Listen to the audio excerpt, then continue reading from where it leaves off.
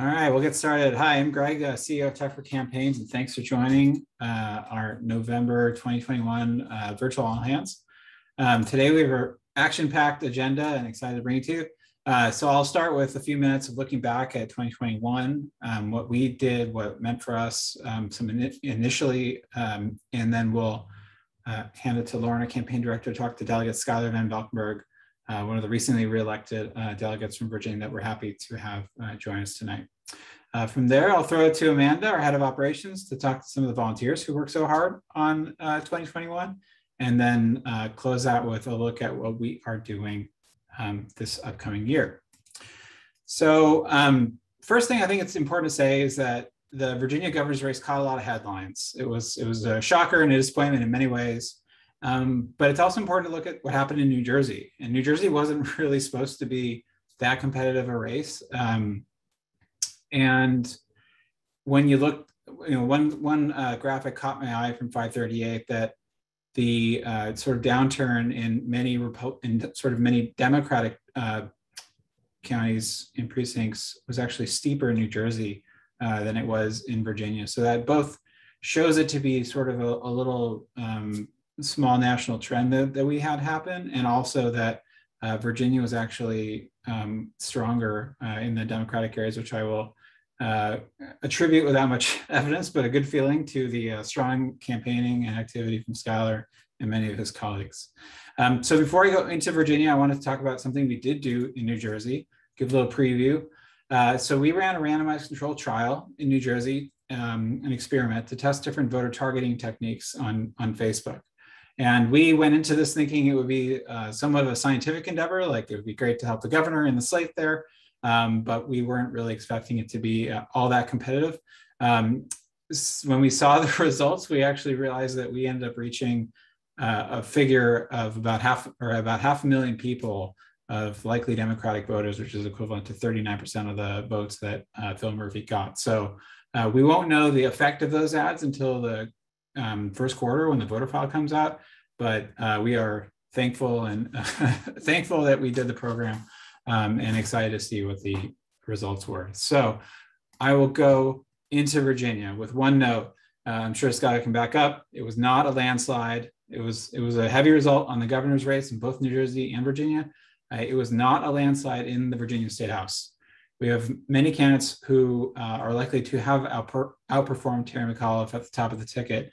And we have the control of the chamber coming down currently to two races, two candidates that we worked with both in 2019 and 2021, who, when I pulled these numbers a couple of days ago, both of them together were 221 votes away from winning. And that's why they are in recounts currently.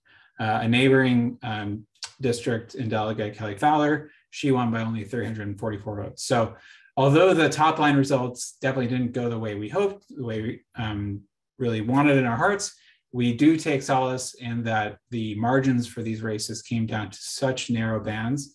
And these are the kind of differences that programs like ours can make a difference in, whether it's raising money, getting out the word on voting through social media, branding websites. This is the kind of stuff that we do and the kind of margins that we can help influence. And so although it didn't go ultimately the right way, we do take solace in that we are in the right fight through these numbers. So we deployed 139 volunteers this cycle into Virginia. We drafted 739 emails. So thank you for everybody out there who both wrote, scheduled, error checked, and entered those into your tracker. We served over 10 million ad impressions with volunteers coming from the big tech names, but also some that would surprise you. So it was an awesome effort from the community to come out and help candidates in the digital needs that they need the most. Our KPIs, so we worked 22 campaigns, including the caucus. We accomplished 71 digital projects. So those were the 8-week chunks of a website or an email marketing campaign or digital ads. Raised almost $150,000. We were very close to that goal. It didn't quite get there, although it might be something we recount too. And working with the caucus, we tested a lot of messaging around some of the hot button things that really ended up playing out in this election, like defund the police, critical race theory, attacks, the sort of question of motivating Democrats. And I think that was an impactful program as well. We are lucky if you volunteer this year, you probably got an incessant amount of emails asking for feedback. We love it. It's what makes it all go, makes us all ever better every single year. So really take heart in some of the positive feedback that we've received from many of the candidates, managers, and volunteers that we've worked with, including Schuyler's campaign manager over here in the corner. So this all goes with people effort, but technology is really important too.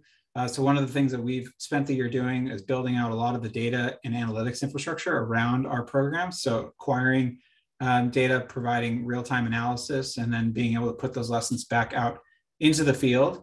And so on both the digital advertising and email fronts have been a huge focus of our tech team this year, providing details on what kind of emails are doing well, who's raising money in the right way, whose videos are really catching your eye, and what are people talking about? Are they talking about the right things? Or are they talking about enough things? So with that, I hope I did that in as fast but efficient and clear a way as possible to get to the good part. I will hand it to Lauren, our campaign director, to talk to Delegate Vanvalkenburg. Perfect. Hi, can you hear me okay? Perfect. Thank you so much, Delegate, for joining us tonight. I'm really excited to hear your take on everything. For everyone on the call, Schuyler got first elected in 2017, has been working with TFC and just got reelected. And I'll let you give more of an intro background on yourself there. Yeah, okay, thanks. Yeah, well, first, let me just start before I introduce myself by thanking you guys for everything you've done, both this cycle and 2019, and not just for me, but for everybody. We're like little engines that could type of campaigns. It's really like it's like me, Shannon, and two other people, and every little bit helps. And Greg showed you some of those margins, but since I've been involved in Virginia politics, those have been the margins every year. And those are going to be moving forward, the margins, because we're a purple state that I think leans blue, but as you could tell from the election, can swing the other way.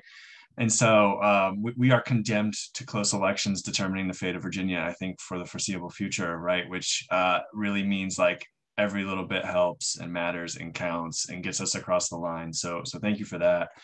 My name's Schuyler. I'm a teacher. I teach government in high school in Henrico County, which is the county I represent as well. In the General Assembly, I was first elected in 2017. When the seat opened up, I was very not happy with what had happened in 2016, like probably many of you, and tried to say, okay, I need to practice what I preach. What am I going to do? And wasn't planning on doing this, but one thing led to another, and here we are. And it's been a really good ride, and Virginia, I think, has been a pretty hopeful story for the country, and I've even had people from across the world say they have been heartened by what we're doing, and we've been able to accomplish a lot. And now we're going to be in defense and in a defensive posture for the next couple of years, but like we've really changed the trajectory of what this Commonwealth is about and what it represents and what it does. And I think that's just really exciting. I mean, I've been teaching massive resistance and Jim Crow laws since I started teaching, and I got to yank massive resistance from the law code last year myself. Like I carried the bill on the House side to take it out because it was still in the legal code, and we went from being the second hardest state to vote in to the 12th easiest in 2 years. And I mean, I could do the whole list, but that's just like, things that really resonate with me because of my profession and I think things we all care about. And so I don't know, I feel like I'm probably going to start to ramble at some point. But they did ask me to say, what advice do I have for moving forward and for, next year and people running for office and people who are involved in it. And, I think that I've run 3 different races now, a race nobody thought I could win, a race where we were the incumbent and everybody thought we were safe. And then we got slammed by the opposition and attack ads, and a race this year that I think was really from a position of strength, which was nice. But I think that they were all different. They all had different strategies. We all had different types of managers. I think the one constant is just, you really need two things to win a race. And I just think this is universal. You need a candidate and a candidate that matches their district, and I think has a vision that people see as authentic. And I think we have that.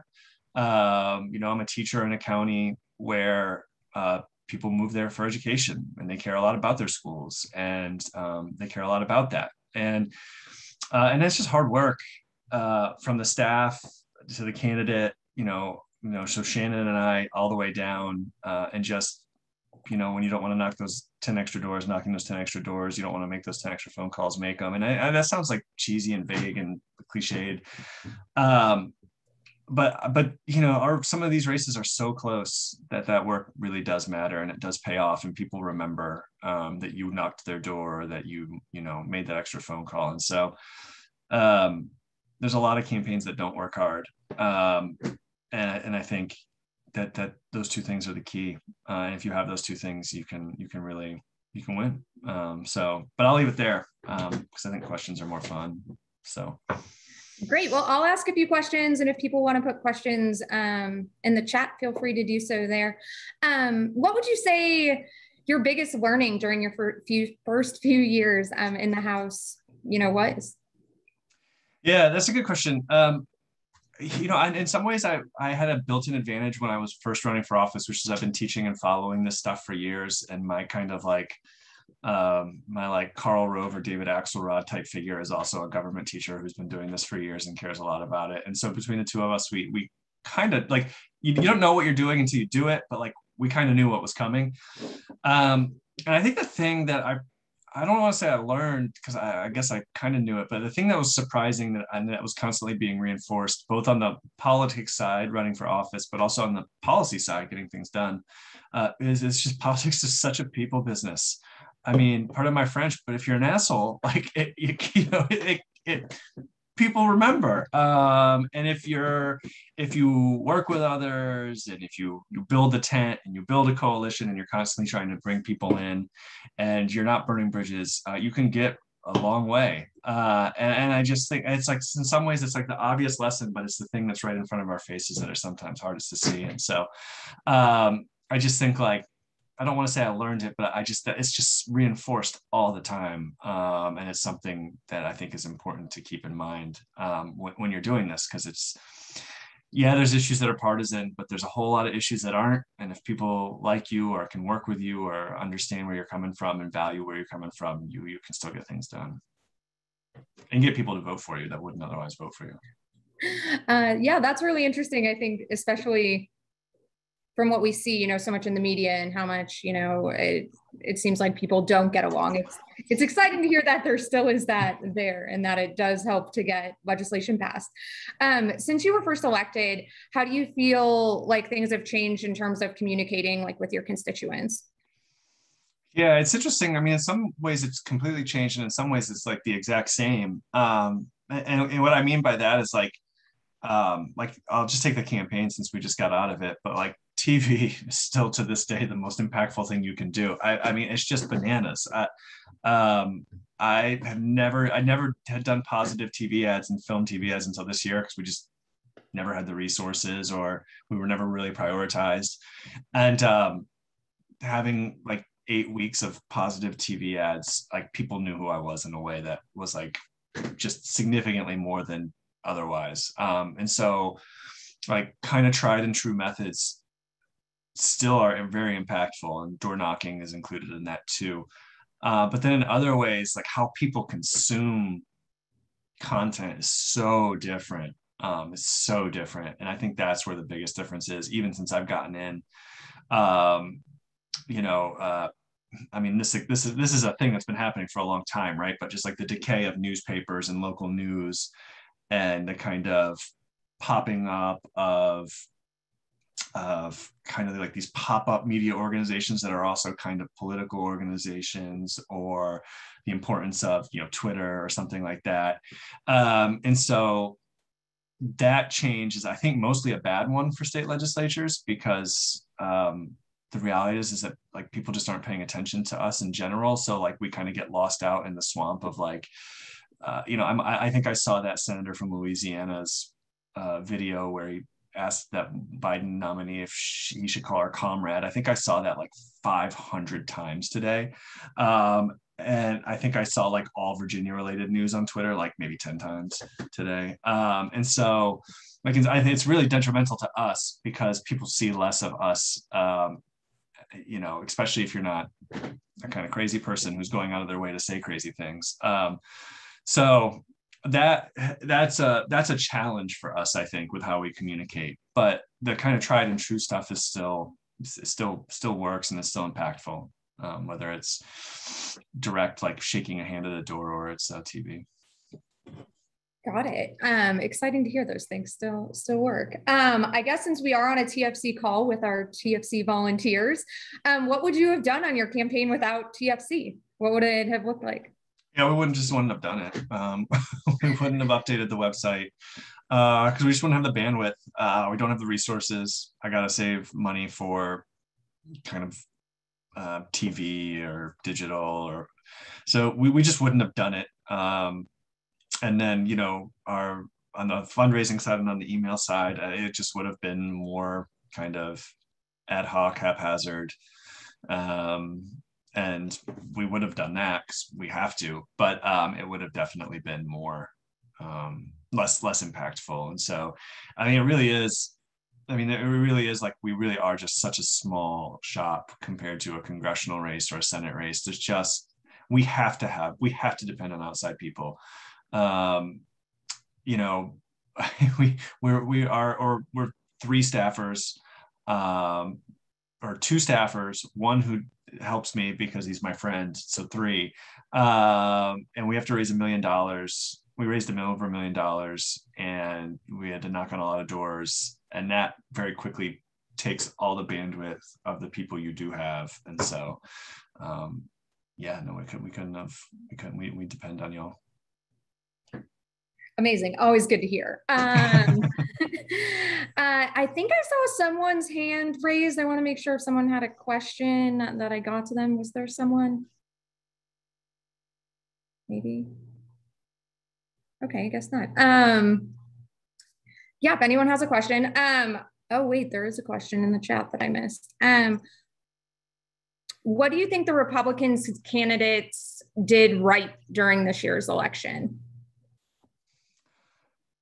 So I kind of have like 2 minds about this. On the one hand, I'm a complete nihilist and I think nothing matters. And I think it's just like all negative partisanship all the way down.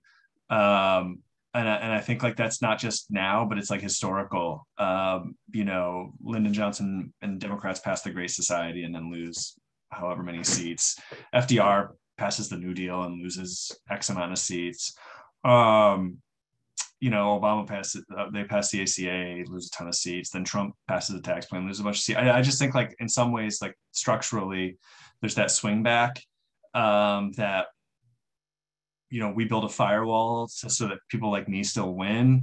And that firewall is just resources, goodwill, hard work, been around. On the other hand, like, what did they do well?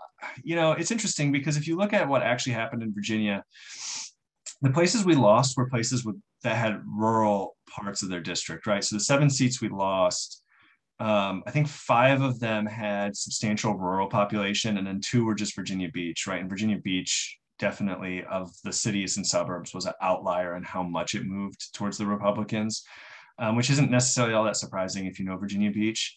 But the other 5 had pretty heavy rural turnout, and we just got crushed in the rural areas in ways, right? The turnout there was really high, and rural areas continue to move against us. And if you look at someone like La Charisse-Aird's district, turnout was down just enough in Petersburg to not overcome the rural area. Josh Cole in Stafford County, a similar thing.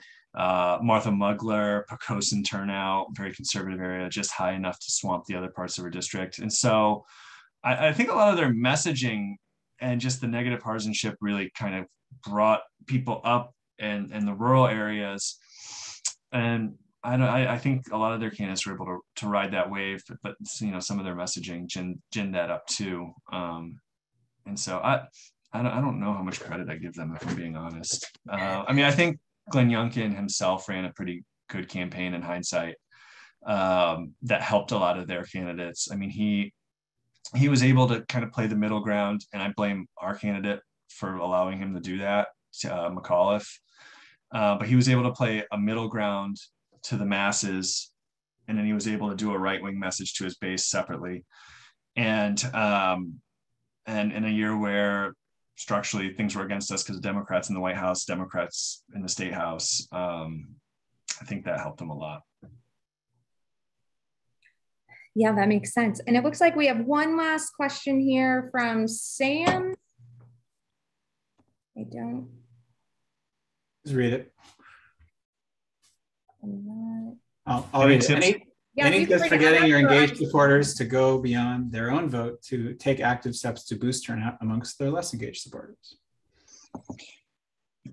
Yeah, I don't know. It's like really easy to do that when people are motivated. So 17 and 19 are certainly years where in Virginia people were very motivated to do that for Democrats, and it speaks to the negative partisanship as much as it does about how much people liked me or Ralph Northam. I mean, it's insane how many doors we knocked in 2017. I mean, it's like crazy. And then they did it again in 2018 for Abigail Spanberger, who's my congresswoman. And it's in a year like this where it's really, really hard to do that. And I don't know that there's a good answer to that, if I'm being honest, because, in Henrico County, Western Henrico County, where I live, I mean, since 2017, people have been giving a lot of their time up to knock doors for me or to Abigail, then me again, and then Abigail again. And there's a certain amount of just the psychology of it all. Like, you can understand why they just are less likely to do that once Democrats are in power. I don't blame them for that. But I mean, I think the way that you mitigate against that is you have to build a good organization, which I think we've done a pretty good job of here in Henrico, between myself, Abigail, Rodney Willett, who's the delegate next to me, Deborah Rodman, who was delegate and ran for Senate in 19, and the kind of, as well as the Eastern Henrico candidates and local elected officials. I think we've done a good job at building a network that comes out and helps. So I think we were able to mitigate it here more than in other areas, but it's really hard to have a good answer to that, because it depends on the macro, but then it also depends on the micro and the candidate. And every year you're an incumbent, it gets harder to motivate people to do that because they think you're safe, you're not fresh anymore. There's other challenges. And on the one hand, that's totally understandable. And on the other hand, when you're in a seat like mine, you're kind of like, we're not as safe as you think we are. Please come back. So I don't know. I'm rambling now, but I mean, I think the only answer to that is you have got to build a network. And this goes back to being the people thing, right? You've got to have built a network of goodwill where people are like, oh, okay, we're tired, but we'll do a little bit for Schuyler, or we'll do a little bit for Rodney. And I think we've been able to do a pretty good job of that here, which is one reason why Henrico, our area, was really kind of an outlier at the state level. Rodney won by more than he won by 19, was one of only 4 candidates that did that. And then I basically had the same. And so, I think we've been able to build something nice here. And I mean, some of it's Henrico's changing too. It's not just us, but yeah. Great. Well, thank you so much for coming tonight and answering questions and letting us work with you. It's been amazing. And I'll hand it off to Amanda. Thank you, guys. Cheers. Cheers. And we might have to do this again next year and the year after that. So if we do, I might look a lot more depressed and sad. But you'll call us. Yeah, please God, no. But we might have a couple more elections in Virginia because of this redistricting delay. So, but thank you for everything. Yeah, we'll see about that. And thank you for everything. Well, so I would like to go ahead, and we have 3 really all-star volunteers who were involved in this last cycle. And so I wanted to, their names are Nisha Stanley and Laura, and I wanted to kick it off by first letting them introduce themselves. So yeah, Laura, why don't we start with you? Hi, I'm Laura Oppenheimer. I am joining from San Francisco, California today. And I work for Quizlet, and I think Christy, who works for Quizlet's also on the call tonight. So we have double Quizlet representation, which is super exciting. And this cycle, I worked for Finale Johnson Norton's campaign in the Virginia 100th. And it is the third TFC project I worked on. I also worked in 2020 on Joe Drago's website in Texas and then Natasha Market's email campaign in North Carolina. So I've been all around the country, but this is my first time doing leading a project. So excited to be here. Yeah, thank you for attending. And Stanley, what about you? Sorry, I had to find the unmute button. Can everyone hear me all right? Yep, we can. Okay, hi. So I'm a business analyst at Hartford Hospital. And my expertise is really in data science and data analytics. I'm originally from Palo Alto, but I've been in New England for like the past 5 years now. 9, if you count the 4 years I spent in college. Yeah, and I was the email data analyst for Schuyler Vanvalkenburg's campaign, which I believe you're all acquainted with. That's right. Well, thank you so much for your work on that campaign and great to meet you. Nisha, let's hear from you. Hi, everyone. I am joining from San Francisco as well. I am actually doing the startup thing right now. I'm co-founding a skincare company for skin of color. So for people with darker skin tones. My background's actually in finance and operations. But as many of you, if anyone who's ever done a startup knows, you kind of do a little bit of everything. So now I do a little bit of everything. I'm originally from upstate New York, but I've been in SF now for 6 years. And I was the email team lead for Delegate Kelly Fowler's reelection campaign. So yeah, and first time doing TFC actually. So it was an awesome experience and crazy campaign to work on for the first time. Well, welcome. And we're so grateful to have you. Well, yeah, thank you all for introducing yourselves. Next, I would love to go back a little bit and ask you all what made you decide to pull the trigger and sign up to volunteer with TFC in the first place? Laura, start. We just go in this order again. Yeah, so, sure. Way back in 2016, it was a pretty tough election year. And, I grew up in the Bay Area, California, and I essentially have only ever lived in like cities on coasts, and I'll count maybe, I don't know if Chicago counts as a city on a coast, but it's the coast of Lake Michigan. So,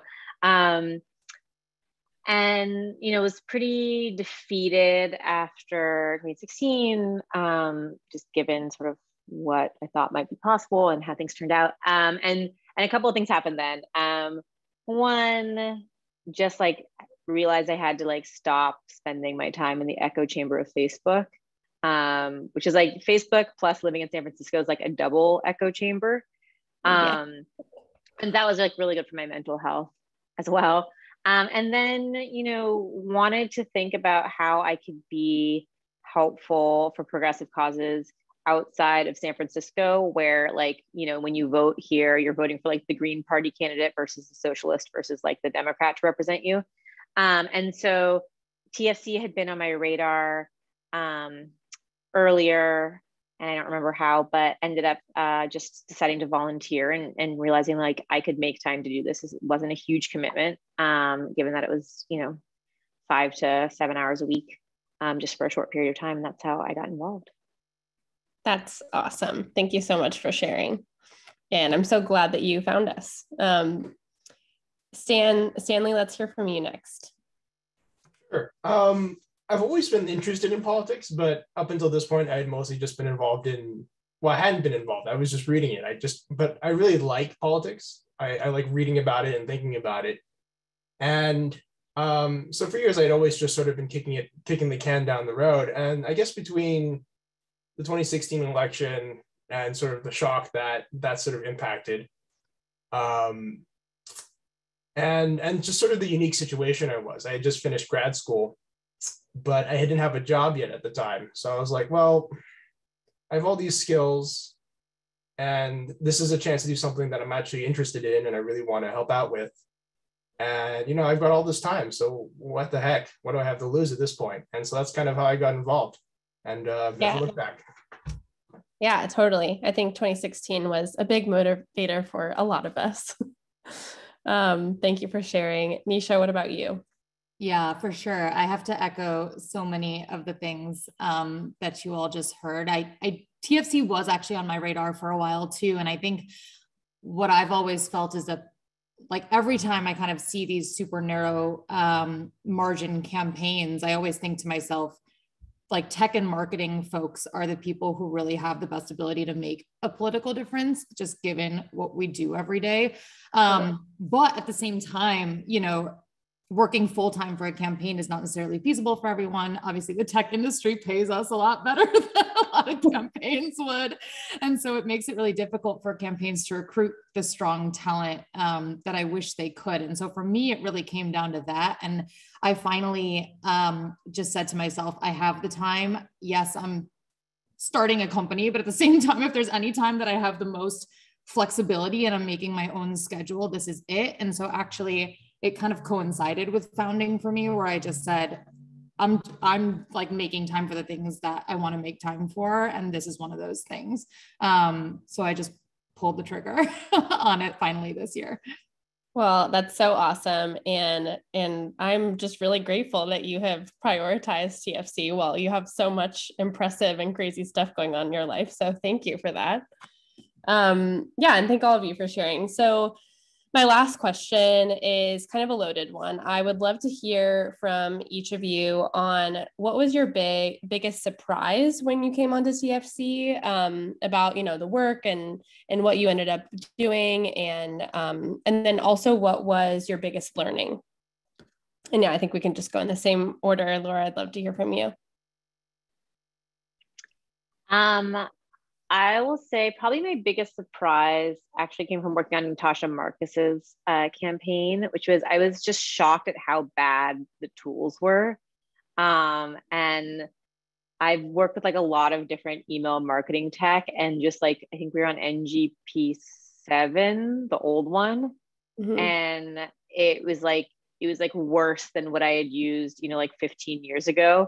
Like Constant Contact from 2006 was better than this product. And I was just shocked that like candidates were like fighting through this like buggy bad tech to make things happen. And I will say NGP8 seems to be like much, much better, but like this is just normal, right? And so I think like having folks who at least are like digital, sort of slightly more digitally savvy, I think helps. Given that like the candidates themselves aren't email marketers, and especially on some of these like smaller races, like they don't know how to do it. And what is a big learning? I mean, I think just like how personal these smaller like elections are, how tight the margins are, and how much, you know, our efforts, even like a few hours a week, can make a huge difference for them. So. Yeah, totally. Stanley, what about you?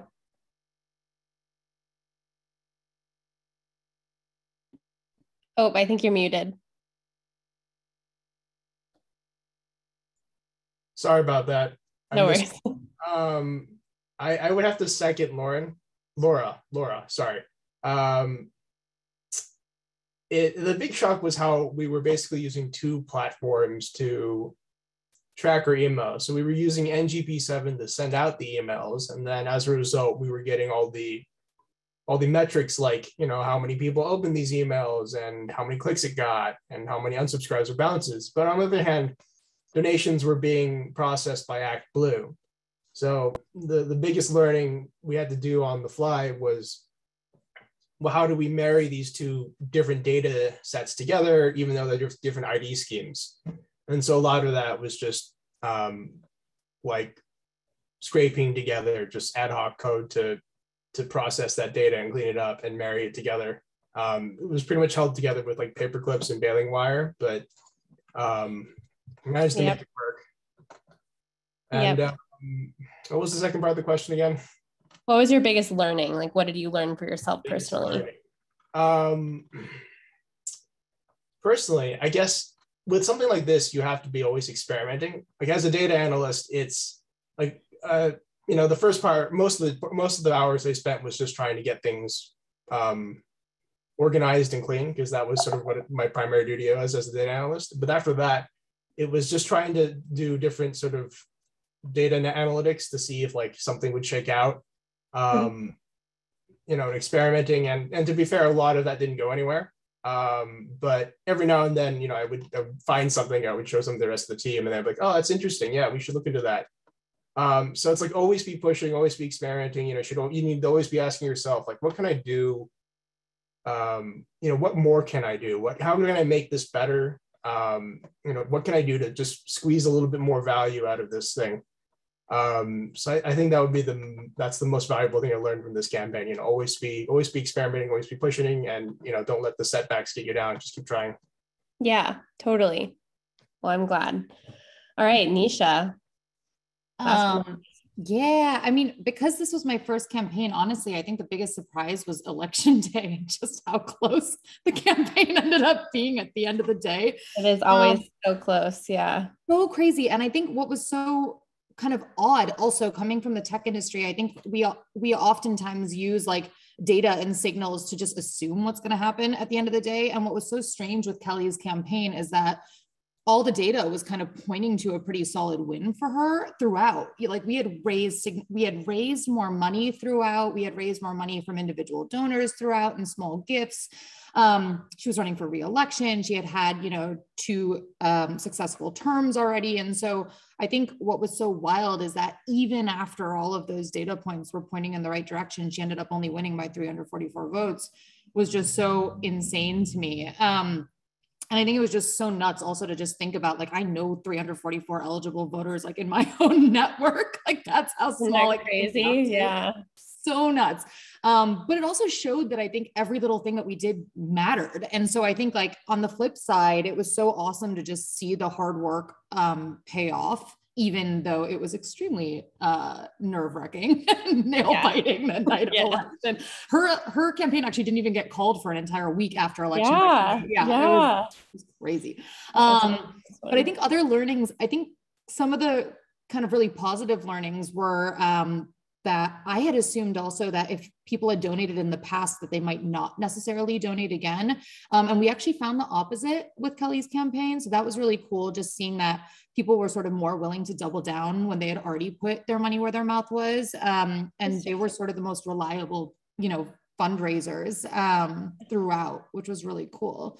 And the last thing is just that everybody, like, especially with email marketing, they just wanted to kind of be heard and appreciated. And when we sent out the simplest of emails that was just like, thank you for donating last month, like with like no agenda and nothing else to it, that some of those were the biggest money makers. Cause I think people were just like, thank you for thanking me. And so, so that was really nice to see too, is that people really just, they wanted to feel like they were being heard. Yeah, it is definitely an important thing not to forget to just say thank you, for sure. Can I add one more learning really quickly? Yes. This is not a plant comment, but I was also going to say, I was surprised personally at just like how I was able to carve out the time to do this. And like, I work for a company, shameless plug for Quizlet, that gives us like 40 hours a week to volunteer. So like there was a couple of times when I was like, oh, I'm just going to take like a couple of hours and like log that officially. But also it was just like, hey, this is actually like a half hour less of like Schitt's Creek that I'm watching tonight, or I'm like doing something in front of the TV, and I can't leave my house anyways because it's a global pandemic. So like, it just was like 5 to 7 hours a week is like, ooh, that sounds like a lot. But then it was like, actually, this can just kind of like fit into my digital day in a way that like wasn't too hard of a flex. And so that was a great learning too. And it sort of gave me the confidence to continue signing up for things. So Well, that's great. Yeah, the best kind of screen time there could possibly be. I certainly have to agree with that. Well, thank you all so much for tuning in and for chatting with us. We really appreciate you coming, and also obviously for all of your volunteer work this cycle and before. So with that, I will turn it over to Greg to talk about our 2022 plans. All right. Thank you. And thank you everybody for volunteering again. And I haven't watched it Creek, but I'm sure it can stand to be. It's a really good show. I know. Okay, so for our kind of, as we take 2021 into account and in 2022, we need to have an enthusiasm year, and that's basically it. Republicans, as Schuyler mentioned, that have clear, unalienable and strong enthusiasm. And as we look around the country, the sort of consequences for not matching that are pretty stark, whether it's like regressive legislation, literal voter suppression that's happening in like Pennsylvania, Michigan, Wisconsin, like right now, which ultimately culminates in like threats to election administration in 24 and not really hyperbole to say our democracy itself. And so what we're dealing with now is, the org started in that same post-2016 period, as a lot of folks mentioned, where Democrats are really behind on digital. And thankfully that's changed. People aren't saying, oh, I can ignore that now. I don't need to be on Facebook. I don't need to do that. But what's really missing as the world's evolved is being good at it. Like you can be there, and it's good to be there. You need to be there, and you can still spend more money in many places than we are now. But we need to be good at it now, and that's a different problem. So creating guidance, making it easy to act upon. We plan to work with hundreds of campaigns next year. Worked with 20 this year. It needs to be easy to act upon, as many of the volunteers here know. And a lot of that data infrastructure really helped our teams do it, or at least see how they're doing. Investing in rural areas, those infrequent voters that Schuyler mentioned, they came out to defeat Trump, but they're not necessarily sold on the Democratic Party brand entirely. And when you go down ballot, you often just don't know who folks are and what they do. So for us, legislative contest remains sort of an outsized opportunity for impact. Those narrow margins really make programs like ours sing, and it's where we can make an impact. So our 2022 strategy is really helping Democrats be better at the internet, especially state Democrats. So it kind of comes into three buckets. What is direct state support? So the stuff that we've been talking about, delivering really high quality websites, emails, digital ads, and text message campaigns at very low cost of campaigns and at scale. The second is our experimentation and voting by mail program. It's an independent expenditure that we've really learned that to be able to push the envelope like we were trying to do, like we were doing in New Jersey, we really have to run our own programs along with helping candidates do them. And third is our learning engine, which is our sort of a culture and technology that helps us test, measure, and scale learning. So when we learn a best practice on digital, we can push it out to campaigns and ultimately help folks do a better job of communicating their message. So that's really the underpinning of everything we're going to be doing. It's really great to build a website or raise money or win a certain election. But the way we all have 10-year plus impact is by building leverage into what we're doing,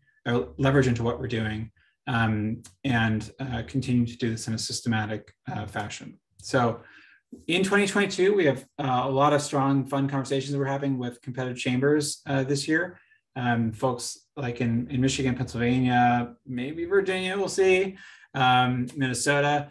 In other states, we're seeing the effects of partisan gerrymandering. So Florida, Texas, North Carolina come to mind as some areas where partisan gerrymandering process have really squeezed the map together with that GOP enthusiasm to make fewer opportunities out there. But it is important, it's incredibly crucial to not forget and to not forego investment in those areas. A lot of things that have gotten Democrats into trouble over the last 20 years are sort of giving up and forgoing any investment in many areas. So we're talking to folks in Montana, Kentucky, Kansas about ways that we can help from a scaled perspective. We expect to be able to pick up on this experimentation work into the new year. Broadly, voting rules are becoming more confusing, harder, and at a time where reaching voters is becoming trickier, whether it's changing habits, iOS 14, messing with targeting.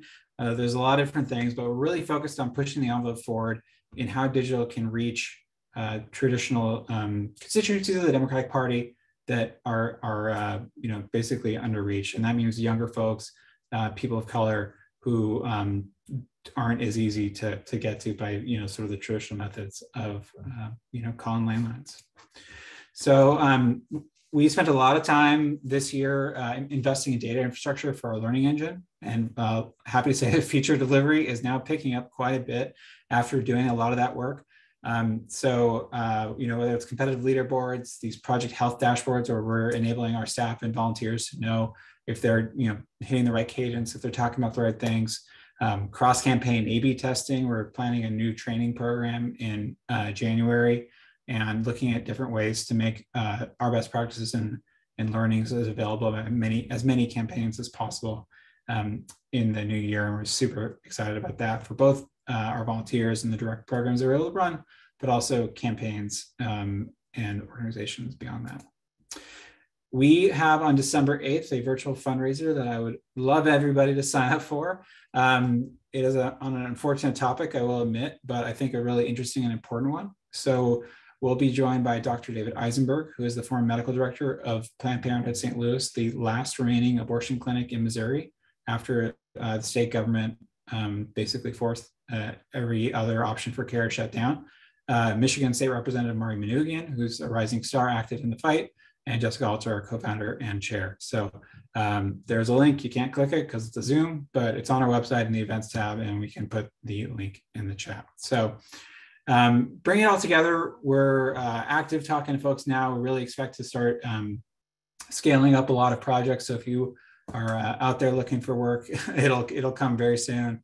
A lot of the messaging work, a lot of the ad experimentation work will be happening throughout the year, and same with the learning engine stuff. So very excited about the impact we can make this year, and really realistically for a 5-10 year period after that, because we didn't get in this hole in the states. We didn't get to having 60% of state legislatures controlled by Republicans overnight, and it'll take quite a while to dig out. But I'm excited to be there in the fight. So whether you are a volunteer, a donor, or both, we encourage you to get involved.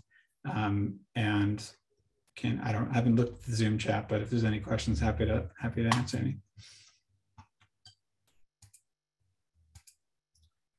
There is a TikTok campaign guidance. I'm too old for that, but if you know what to do,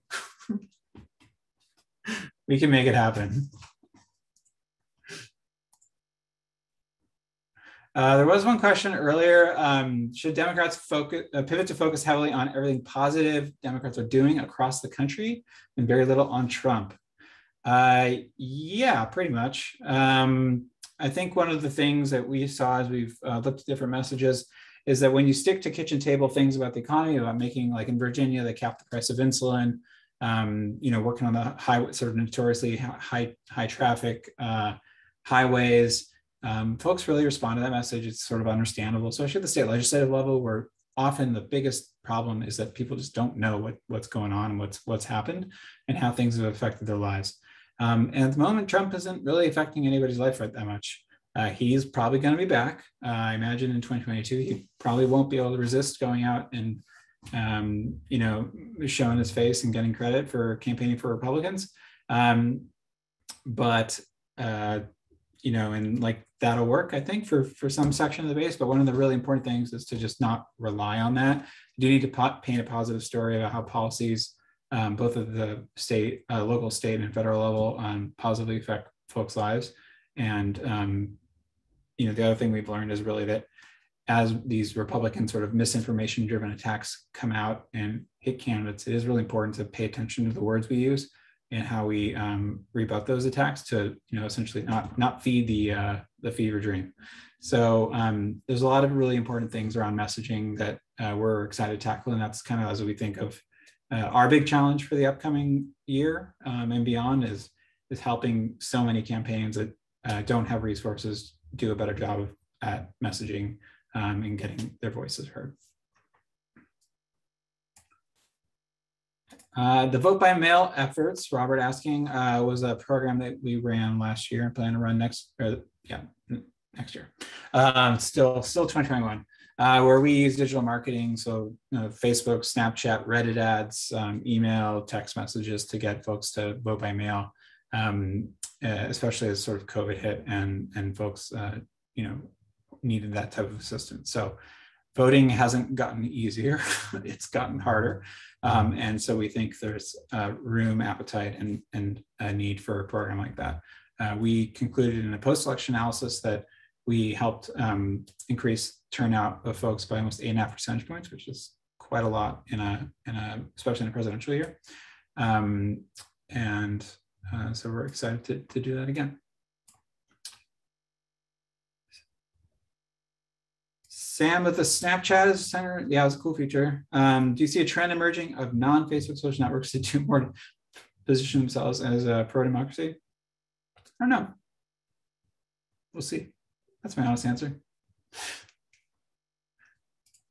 Any last questions, Amanda, Lauren? Folks want to chime in or anything? I am not seeing any other ones, but we've got a lot of good ones so far. So thank you all for your questions.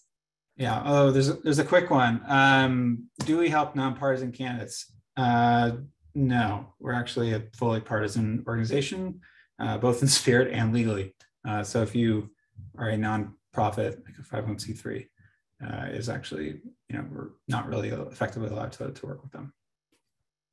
So with that, we will wrap it up. Thank you for joining tonight, and very excited to see you all back in the first quarter. And if you're a volunteer looking for a project, pay attention to your inbox. Check the promotions folder. Gmail's filters have foiled many attempt at civic good. So check out the promotions folder, spam folder, etc., for our recruitment requests, and have a great night. Thanks, everyone. Bye-bye.